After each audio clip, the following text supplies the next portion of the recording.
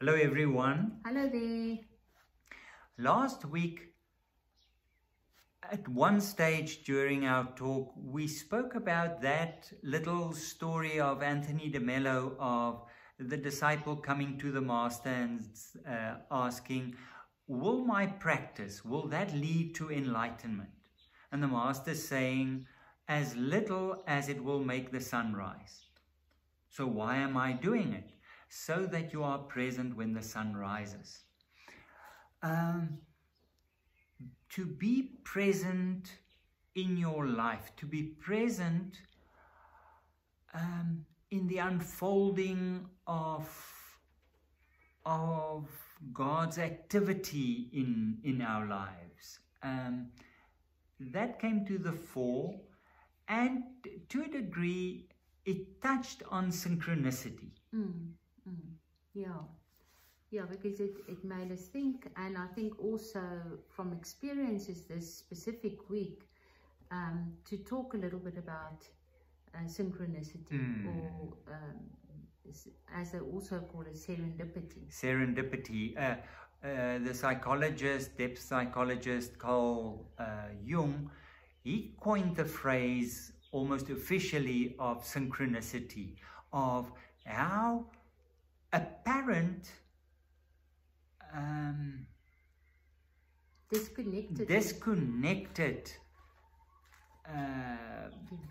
events, happenings come together and have an impact on your life.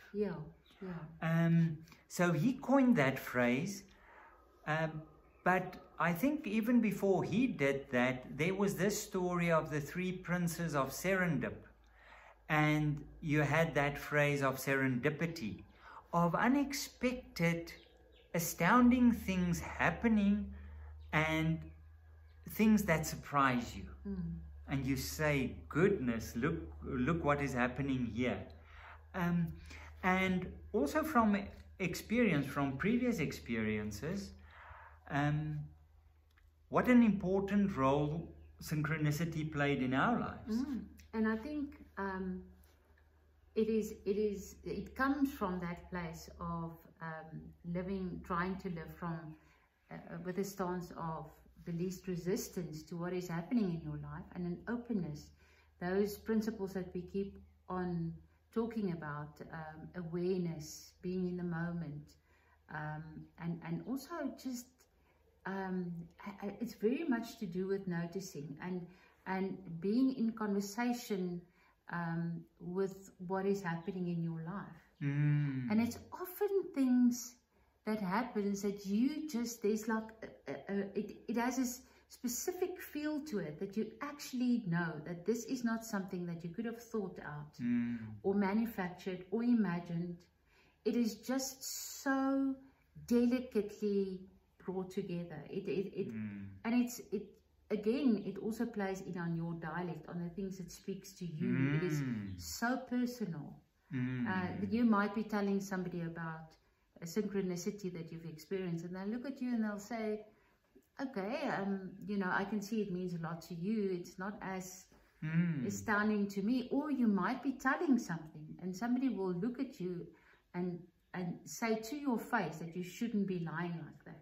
Because that happened to you, eh? It happened to me, that I was telling this incredible synchronicity. It's right, yeah, and that somebody says, no, you know, really, you shouldn't be lying like that. It's so incredible. Yes. So there's those elements of truly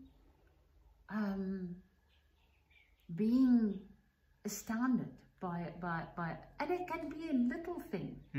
I think there's always a danger of looking for synchronicity everywhere. Yes. Or finding signs, or putting symbolism to absolutely everything. Yes. And I think that's not what it is. I don't think it is something that you go out looking for.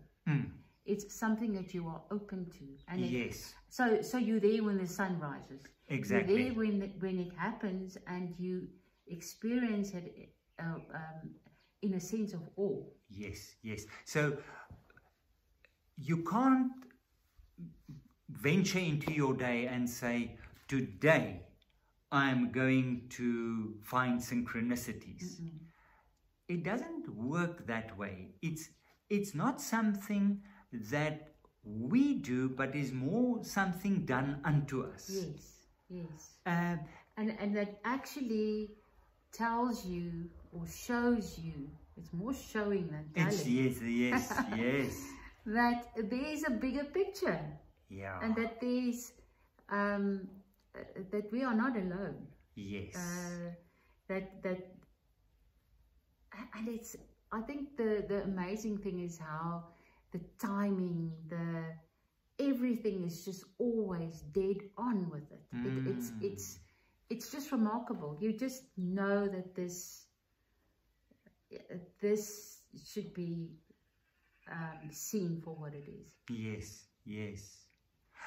I often have the experience, because you can live on a synchronicity for the rest of your life. Yes, it's almost like an epiphany. It is. It's a being touched. It's that what's that painting?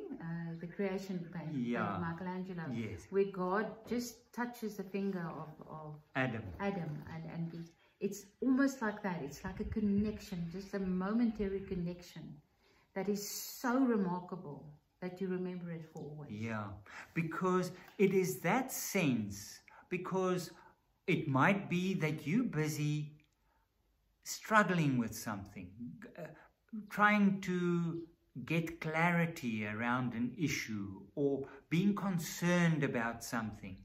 And there are times when you are really despondent around this issue, and you are in a conversation with God around this issue, or not even consciously, but it is really, it's something that is very in the forefront of your mind, and it's a big issue for you. And then synchronicity happens, and from experience, it is a sense of this past week, a phrase that came to me a number of times is, God finds you. God finds you. And also, God listens.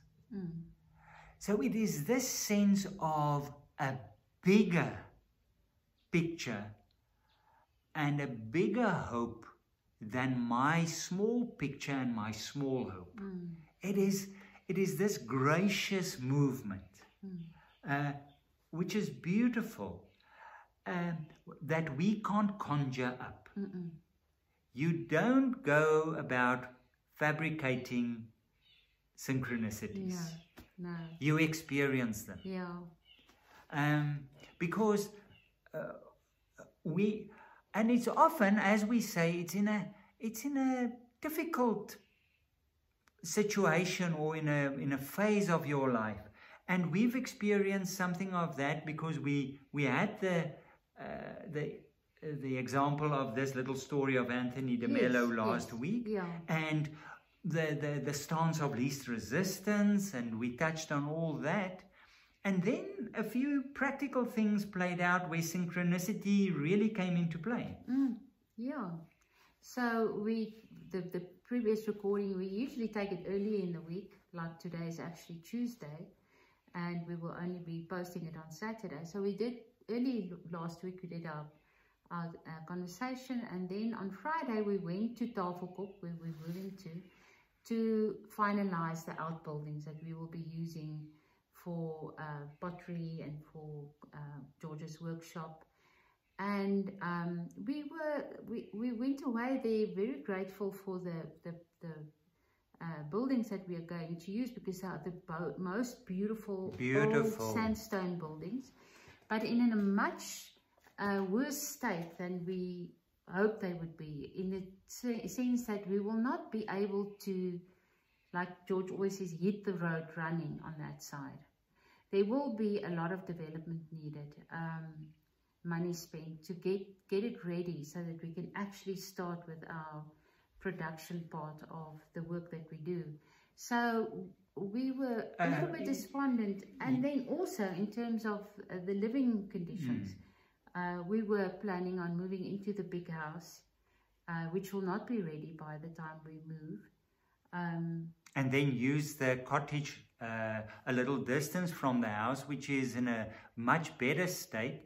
In the meantime, while we're working on the bigger house, to use the cottage for retreat. Yeah, that was the idea, to live in the big house as soon as possible, start using the cottage as a retreat space, so that we can also start earning our income again. So that the period from the packing up, the moving, the resettling, so that's not such a long period in terms of income. Yeah. But now we can't move into the big house, and we are going to stay in the cottage. In the cottage, and the outbuildings are not ready to start work in. So we were sitting Friday evening, really quite sorry for ourselves and thinking what to do. And George said, well, we'll have to think creatively about this. We already have a couple of sources that we have been working with, the online retreats, the offline retreats. We love those. They go well. People really enjoy them and participate well. But the big thing is we have a list of people wanting to come on physical retreat. Because we know there's a need for the work to be done. Yes. So we want to do the work as soon as possible. And so... and we were talking about it and saying there's lovely places in and around Bokkerstroom. We might go and talk to people and see if we can use other facilities, other spaces to do workshops, to do retreats. So we will have to work around that. We'll just, that's the options that we have. So we felt better, I think, with having some options. And so went to bed. Saturday morning, George posted the next conversation, and late in the morning, but we didn't mention anything of this because it was already pre-recorded. We had a call from friends who own a beautiful guest farm just outside of Bokkerstroom, and she actually said that they have it on their heart to offer the guest farm to us as a retreat space in the meantime. While they realize that things will not be picking up maybe so quickly for us, although they had no knowledge of our conversation. But I think it felt like they were listening in. but I think being in the hospitality industry, they understand that it takes time to establish something, and what about the meantime? Yes, so it was so the fact that they were actually thinking of us in that regard, and then offering it to us. And it's quiet at the guest farm in winter. In winter, so and it just absolutely had me in immediate tears, because it was so incredible is the word. I was in awe, because it was literally like they heard our conversation. Somebody was listening, and within hours actually. We had this call, and in the meantime they've also let us know that if we should need a place to live in the meantime, they are much closer to Tafelkop than we are here, that we are welcome to use one of the cottages for as long as we need. So it's just this immense graciousness and empathy from their side, and it was just absolutely such a beautiful example of synchronicity. Something that we could not have thought out, even though we had in our minds that we might be looking at spaces and talking to people. This was somebody coming from we haven't started that process. No, not at all. And offering this to us, it was just so heartwarming. And and it's also this sense of it's a bigger process that is playing out. It's not just us. It's not just about us, but it's also not just us that is involved in what this is. Or whatever you want to call it, what this work is, if you want to call it that, what this living a certain type of life is. Yeah, and how different people play important roles in that, because this isn't something that we can do on our own. No. But how they also people offering to help to get the facilities ready. Yes, but like you said in Afrikaans one, it's not like we sit back and say, well, if we wait long enough, there will be a whole team coming to pack up the house and the studio and the workshop for us. It's not that. It's not deciding what the synchronicities will be. No. It's doing what you have to do. Yeah. And feeling into that. And being where you are and aware of what's happening inside of you. Sometimes a synchronicity can even address something that you didn't think about. Yes. But which is so important, and you realize it afterwards. Yeah. And it's a affirmation as well, isn't it? That this is maybe a good idea that we had the previous evening. Yeah. So yes, and we would like to hear from you if you've had experiences like this, and also just to be open, to be aware that we truly are not alone and that all will be well. And that this journey, we say this is Conversations on the Journey. This journey is truly an adventurous one. And not a lonely one. Not a lonely one. No. We'll talk again next week. Thank you for the feedback and your messages. We always appreciate that. And the lovely well wishes. We so appreciate those. Yeah. Keep well, everyone. Bye-bye.